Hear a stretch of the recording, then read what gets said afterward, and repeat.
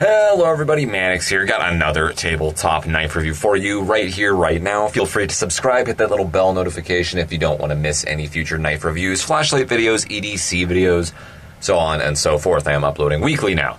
Anyway, let's get right into the review. This is the Ka-Bar Warthog folder. Let's just call this a Ka-Bar Warthog, because that's what I know it as. It is a folding knife, as you can see, liner lock. It's kind of a blast from the past. It's a classic folding knife. I know this model has been around for over a decade now, 15 years or so, maybe even longer. I don't know the exact history, but it's a folding knife that goes way, way back. As far as classic folders go, it's very interesting to see it in comparison to more modern folding knives. Now, before we get into the review, what is the whole pitch of this knife? What's the point? What's it all about? Is it cheap? Is it expensive? It's a very, very, very cheap knife. You can get these all day long for about 20 bucks. Cheapest I've seen these was, I think, 17. So it's about a $20 folder, sub 20 buck knife. It's got a great lockup. Blade steel is good enough with its heat treatment. I'll get into that. Overall fit and finish is actually not bad.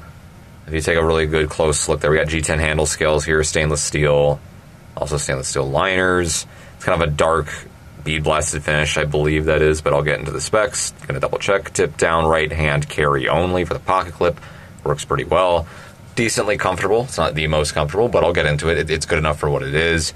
I like the shape of it. It's kind of weird and interesting, kind of funky looking, kind of ugly, but in a good way. Talk about ugly. It doesn't look like, it's not a beautiful knife by any means, but it just looks like a rugged user folding knife. But for the money, it's actually totally adequate. It's probably the best $20 folder out there, unless you talk about the Gonzos. But as far as non-Gonzo and non-knife stealing design knives, this is pretty much the best one you can get out there for the $20 range. But if you just spend a good $6, $7, $8 more, you can get something better with a much better blade steel for the money anyway. Even 8CR13 MOV will be better than what you have on here.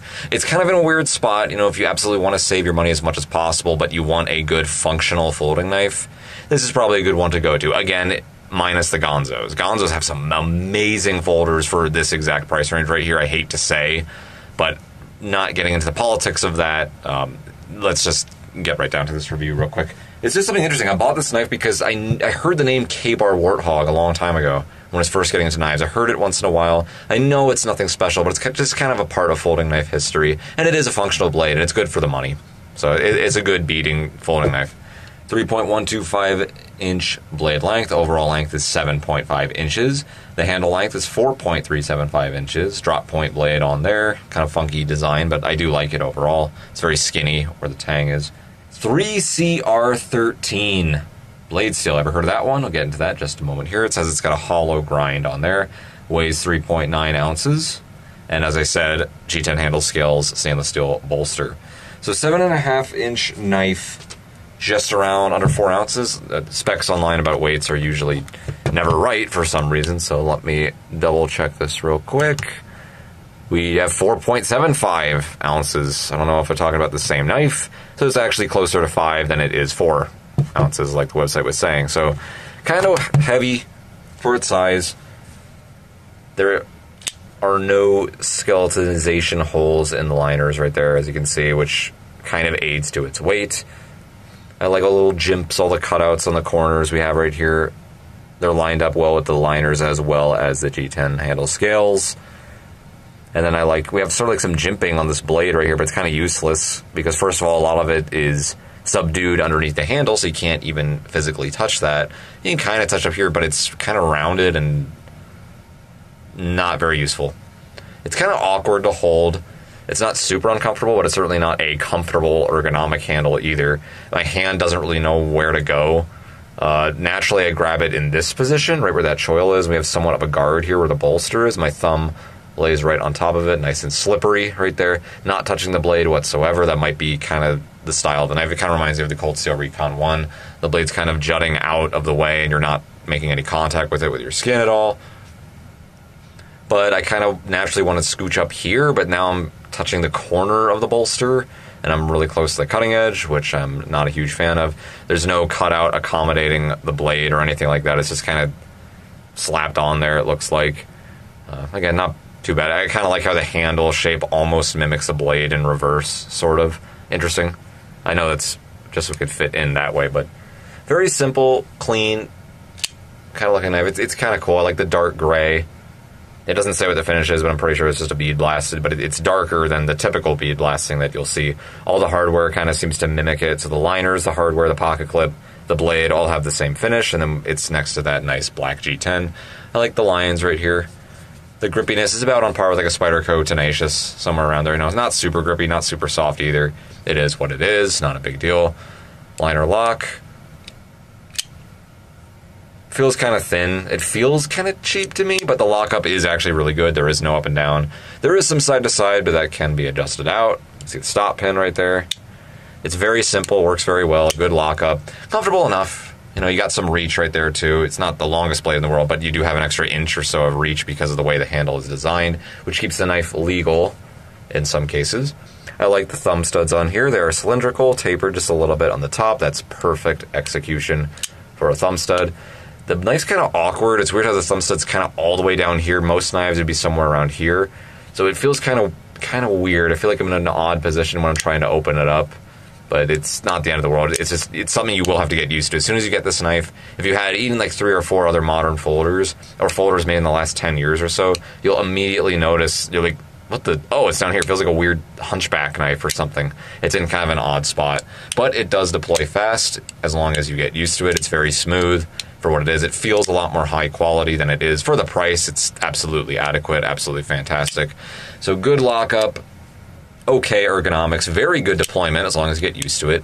Carries okay. I don't mind this pocket clip. I don't hate it. It is what it is. Kind of skeletonizer there. It's interesting. They did something new. I don't like how it looks like a spoon, but whatever. Good tension on it. Not too tight, not too loose. It's actually okay. I don't like it when pocket clips are gradual like this. I like it when they have more abrupt striations or more abrupt movements, so you would see it shoot up, plateau, then pinch back down, rather than this loopy crap we have right here. I don't like that. It just seems to be a little bit too tight. I want all the tension to be right here, not up here. So if you have thicker fabric, this whole thing's going to be pinching down on it. Maybe that's what you want. That could be a good case. I know there's more expensive knives that use similar patterns like this. I know they're doing it on purpose. Why? I think it's less likely to get snagged on anything. It's less likely to get caught on a seat belt or something, so maybe that is the advantage. But I personally don't like it as much as the pocket clips that are not shaped this way. But again, not a huge deal. Don't really care that much. It is what it is. It carries okay. Decent amount poking out of your pocket right there. You will have to get used to the tip down orientation. But again, this knife goes way back, this design anyway. At least 15 years ago or so. I didn't do my research or anything, but from what I recall, it goes back a long time. They haven't changed it much since then. Now, 3CR13. It's a very special blade steel. No, it's not 3CR13 MOV or 8CR13 MOV as you may be used to. 3CR13 is the exact same blade steel that Spyderco uses on their bug line. Yes, the Spyderco Honeybee. The bug, I believe the grasshopper also uses it. It's a very low-end steel. It's extremely soft. Cuts through paper like it's air, but you bang it on something just a little bit, you cut just a little bit with it, it's going to get dull on you very fast. Will sharpen up very fast, but it will not hold it for crap. It is what it is. I've been saying that a lot in this video. It is what it is. Because it is what it is. It's the Ka-Bar Warthog. It is a good blade, so it's gonna beat what you have in all the M-Techs that probably have 440A on them, maybe 440C if you're lucky. M-Tech's getting slightly better with their quality, but compared to most of the M-Techs anyway, this is gonna beat those a little bit. The blade steel, I do know for a fact, has a better heat treatment than those, but 3CR13 I would say is pretty much just worse than 440C. However, from Ka-Bar, they do an okay job with their heat treatment. It's at least adequate. It's not a piss poor job that you would see on the really cheap stuff like the M-Techs, for example. So it's a step above like the really cheap knives. That's what this Ka-Bar Warthog is. It's just a little bit better than those. Fit and finish is much better. Lockup's better. Blade steel and heat treatment. Overall construction is better, but it's still a very cheap knife. It's a sub $20 bill. This is as far as what it's going to cost for you. That's kind of the appeal of this knife. So you just want a good functional folder, but you don't want to spend a whole lot of money, and you don't want a gonzo for political reasons. Get the Ka-Bar Warthog. You know, it is good enough. It's kind of funky, it's kind of weird, but it is functional. I do use it for work all the time. As you can see, I have been using it right there. I mean, not all the time. I mostly just use it for testing because I wanted to do this video and give you an adequate review of it.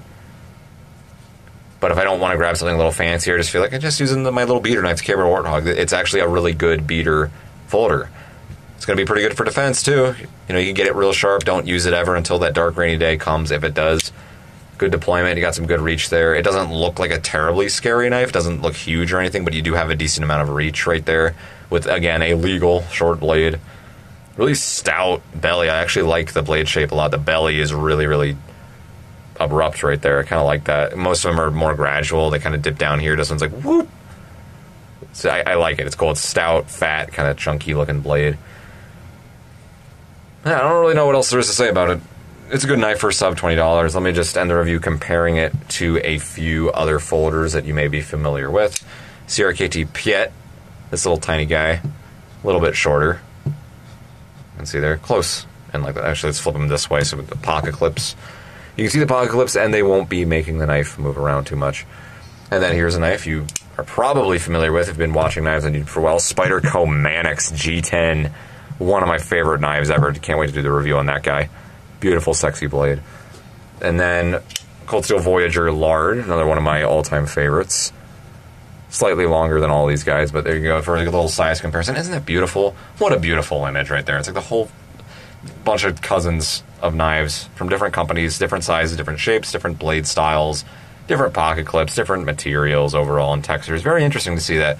I would classify this as a medium-sized folder. It's not medium-small, it's not small, it's not medium-large. It's not large like this guy, medium-large like the Manix. It's not small. I would just call it straight-up medium-sized folder. It's going to be pretty long for most people's uses, and even yours probably. Even if you use a knife for work, this still might be slightly too much edge for you.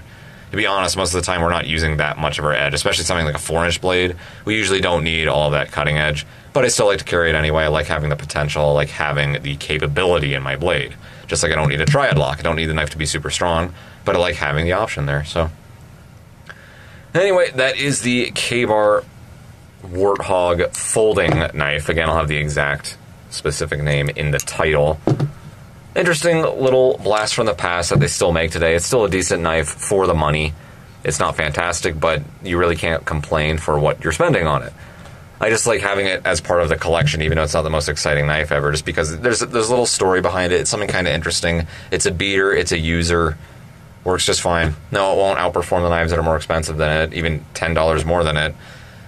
But it still works. It's still a very functional, good enough folder, and for the money, I really can't complain about it at all. So it's worth checking out. If you got a little knife collection going, you kind of just want to throw something interesting in there.